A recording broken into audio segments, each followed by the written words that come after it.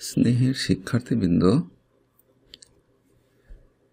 তথ্য ও যোগাযোগ প্রযুক্তি ক্লাসে তোমাদের স্বাগত জানাচ্ছি। আজ আমরা শিখব প্রথম অধ্যায়ের আর্টিফিশিয়াল ইন্টেলিজেন্স অর্থাৎ কৃত্রিম বুদ্ধিমত্তা।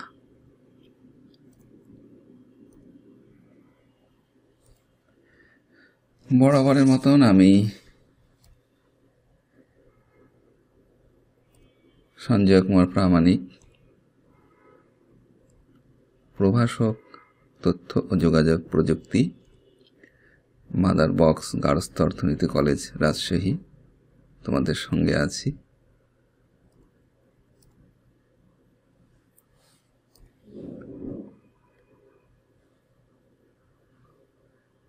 তোমরা জানো যে তথ্য ও যোগাযোগ প্রযুক্তির আমরা অনেকগুলো বিষয়ে সাম্প্রতিক কিছু প্রবণতা দেখছি। প্রথম শিল্প বিপ্লবে শুরু হয়েছিল বাষ্পীয় শক্তির ব্যবহার দিয়ে, আর দ্বিতীয় শিল্প বিপ্লব বৈদ্যুতিক শক্তির ব্যবহার দিয়ে,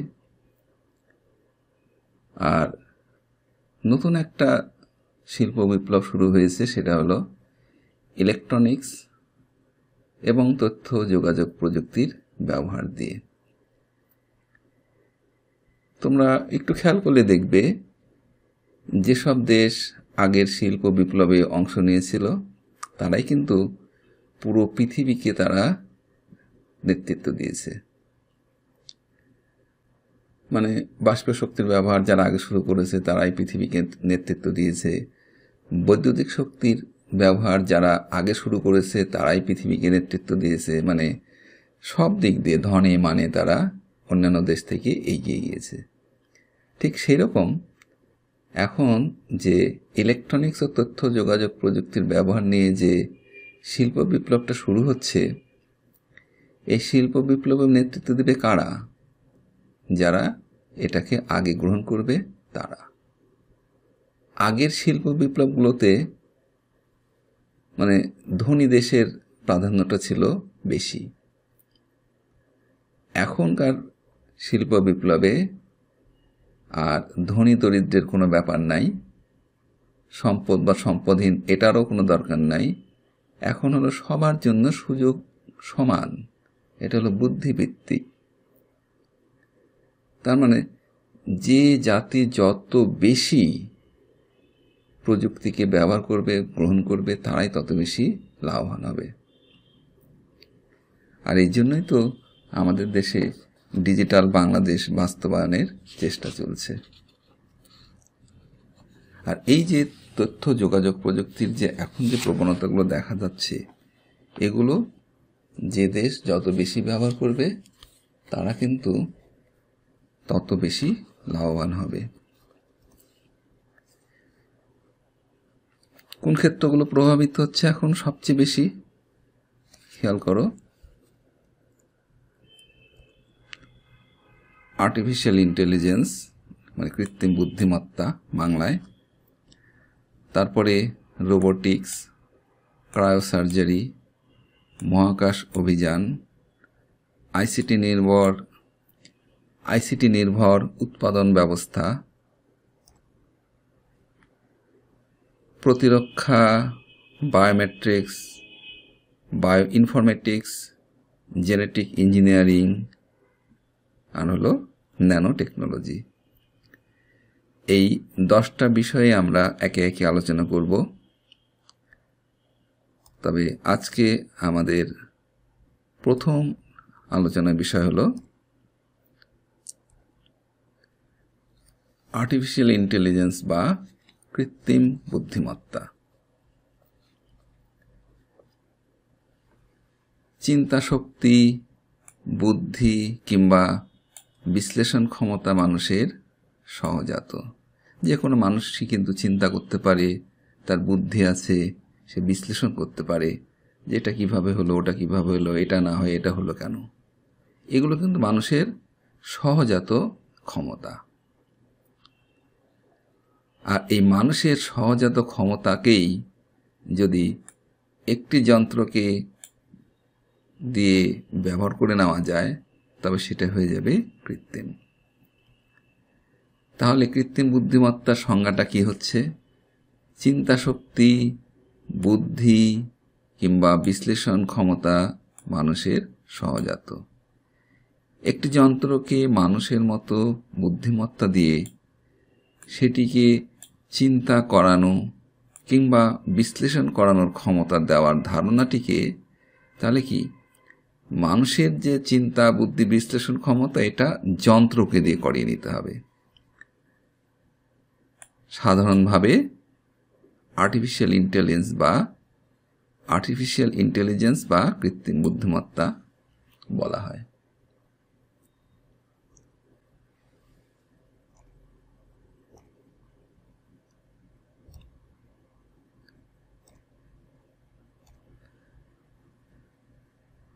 ইন্টেলিজেন্স, বুদ্ধিমত্তা, এই শব্দটা হলো কতগুলো বিশেষ গুণের সমষ্টি।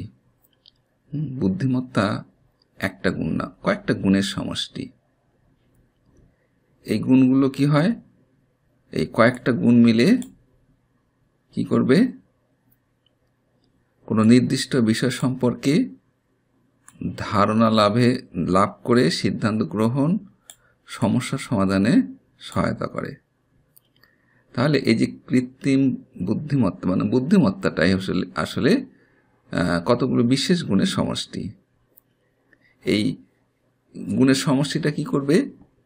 কোনো নির্দিষ্ট বিষয় সম্পর্কে ধারণা লাভ করে সিদ্ধান্ত গ্রহণ ও সমস্যা সমাধানে সহায়তা প্রদান করে। যেমন তোমরা যদি যোগ অঙ্ক করার নিয়মটা জেনে নাও বা যোগ অঙ্ক কিভাবে করতে হয় সে ধারণাটা যদি তোমাদের হয়ে যায়, পরবর্তীতে তোমাকে ছোট যোগ দেওয়া হোক, বড় যোগ দেওয়া হোক, 2টা সংখ্যা, 3টা সংখ্যা, 8টা সংখ্যা, 10টা সংখ্যা, যত সংখ্যাই দেওয়া হোক না কেন তুমি কিভাবে যোগফল বের করবে সেটা কিন্তু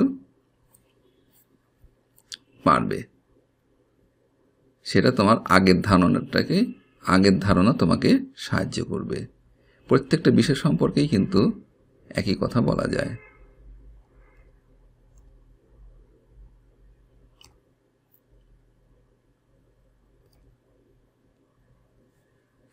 দেখো এখানে একটা যন্ত্র,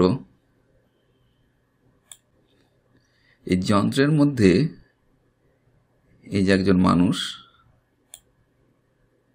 সে কিন্তু বুদ্ধিগুলোকে এর মধ্যে সিমুলেট করে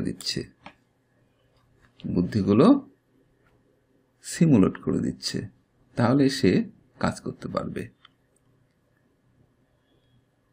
তাহলে এই বুদ্ধিমত্তা বা ইন্টেলিজেন্সের আগে আর্টিফিশিয়াল শব্দটি তখনই বসানো যায় যখন এই গুণগুলোকে কোনো সিস্টেমের মাঝে সিমুলেট করা হয়। কোনো সিস্টেমের মাঝে বা যন্ত্রের মাঝে যদি আমাদের মানুষের বুদ্ধিগুলো আমরা সিমুলেট করে দিতে পারি তাহলে সেটা হবে আর্টিফিশিয়াল ইন্টেলিজেন্স বা কৃত্রিম বুদ্ধিমত্তা।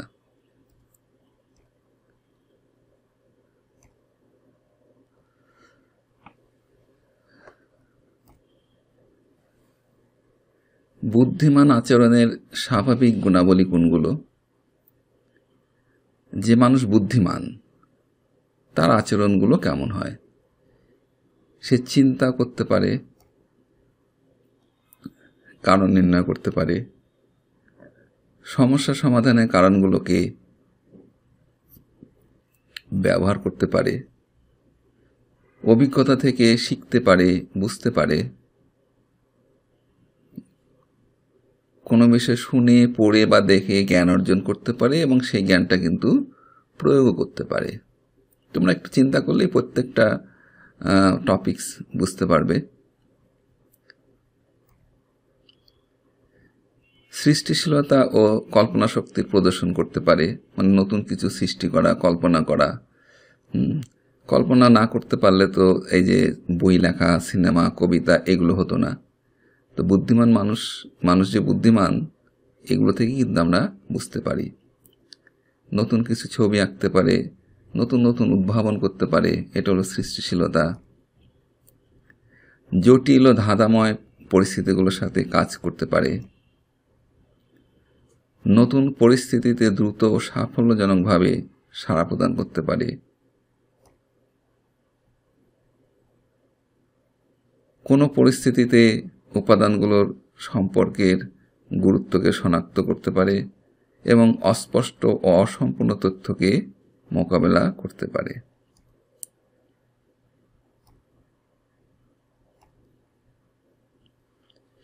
কৃত্রিম বুদ্ধিমত্তার কিছু ক্ষেত্র আছে, যেমন মেশিন লার্নিং বা ডিপ লার্নিং, এটা সম্পর্কে আলোচনা করব একেবারে শেষের দিকে। এনএলপি অনুবাদ বা তথ্য সমন্বয়, speech to text, text to speech, robotics, তারপরে ভিশন ইমেজ প্রসেসিং। এগুলো তোমাদের নতুন বইতে আছে, তবে বিস্তারিত বর্ণনা খুব বেশি নাই।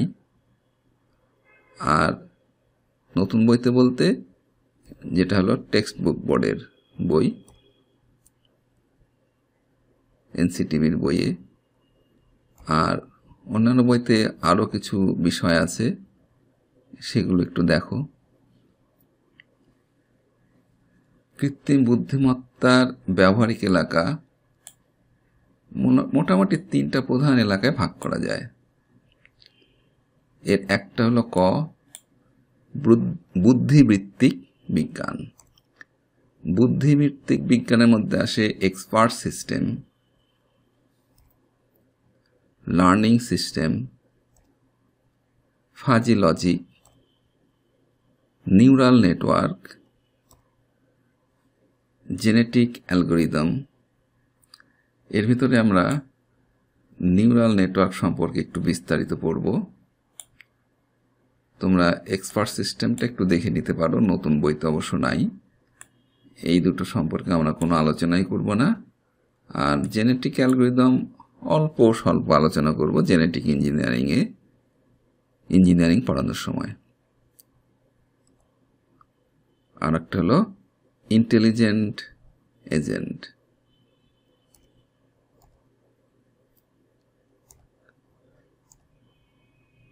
Robotics, robotics, visual perception, ট্যাকটিলিটি,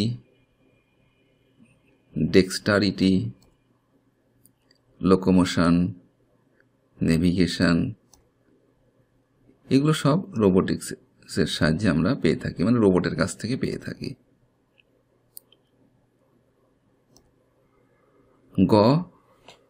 natural interface, যে 3টা এলাকা ছিল প্রধানত, তার মধ্যে 3 number natural interface, natural language, speech recognition, তারপরে multi sensory interface, virtual reality.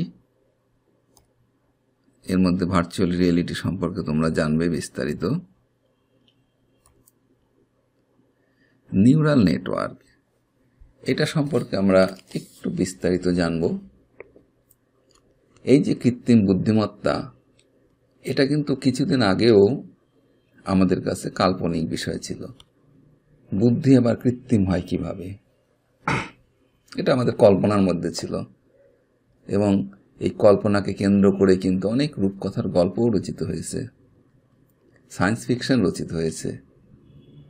কিন্তু এখন এটা আর আমাদের কাছে কাল্পনিক বিষয় নেই। আমাদের দৈনন্দিন জীবনেও আমরা আর্টিফিশিয়াল ইন্টেলিজেন্স বা কৃত্রিম বুদ্ধিমত্তার ব্যবহার দেখতে পাই। কিন্তু কেন এটা হলো? কারণটা কি? কারণ হলো আমাদের পৃথিবীর মানুষ এখন ডিজিটাল বিশ্বে এমনভাবে জড়িয়ে গেছে যে এখন ডেটার পরিমাণ অনেক বেড়ে গেছে। আর সেই ডেটাকে প্রক্রিয়াকরণ করার জন্য যে শক্তিশালী কম্পিউটার দরকার, সেটাও কিন্তু এখন মানুষের হাতে এসে গেছে। এর ফলেই কিন্তু এই কৃত্রিম বুদ্ধিমত্তার আবির্ভাব। যাই হোক, এই যে ডেটা, তথ্য, এদেরকে প্রক্রিয়াকরণ করার জন্য বিজ্ঞানীরা একটা পদ্ধতি বেছে নিয়েছেন,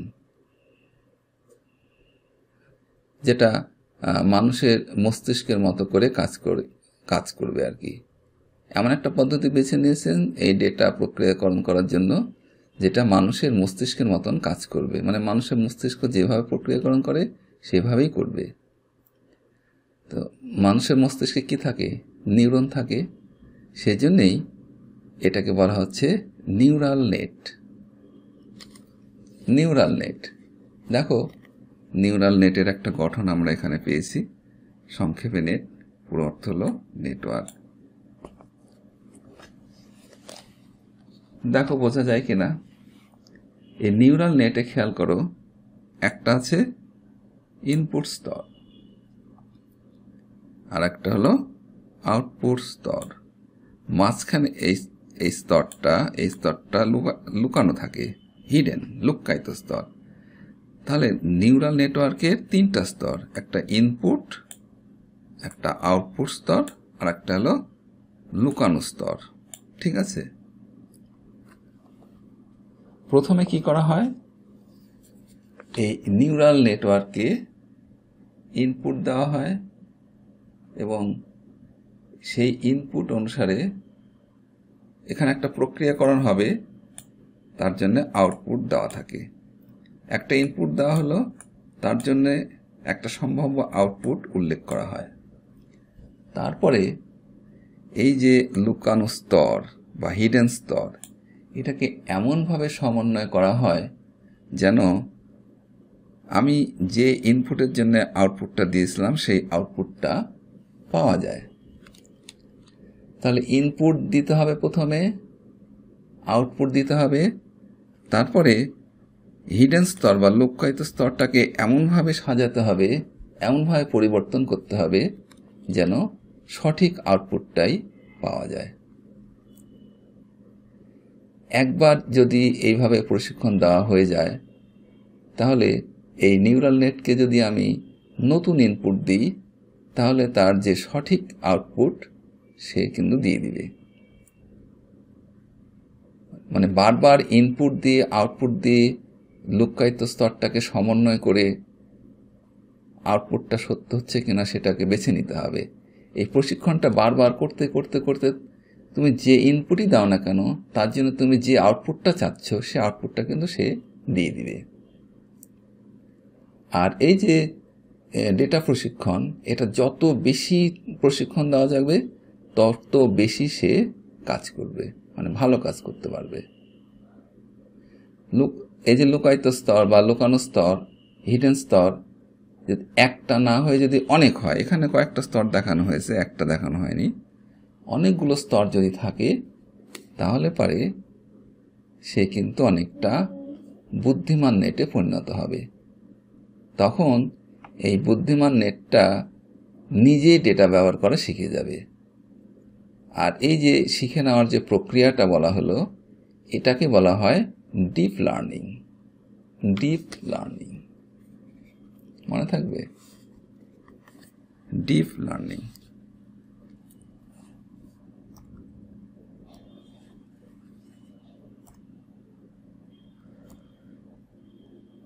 কোথায় কোথায় কৃত্রিম বুদ্ধিমত্তা ব্যবহার হচ্ছে দেখি আমরা।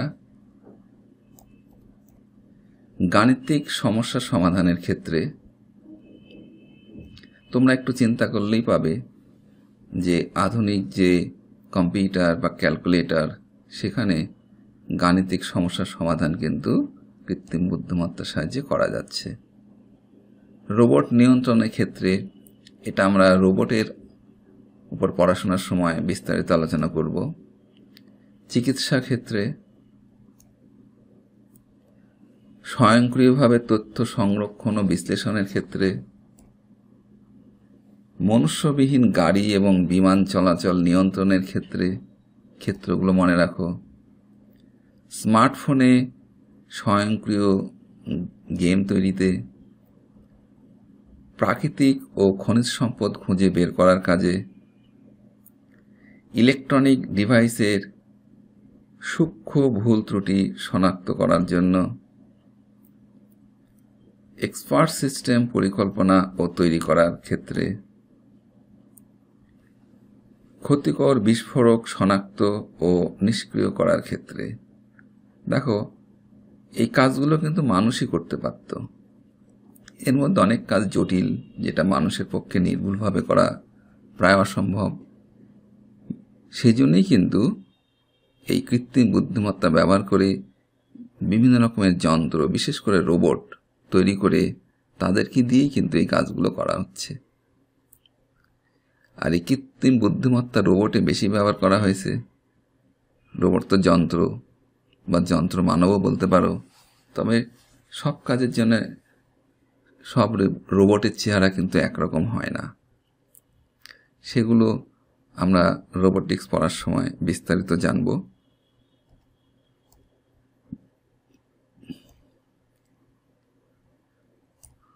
তোমাদের সকলের সুস্বাস্থ্য ও মঙ্গল কামনা করে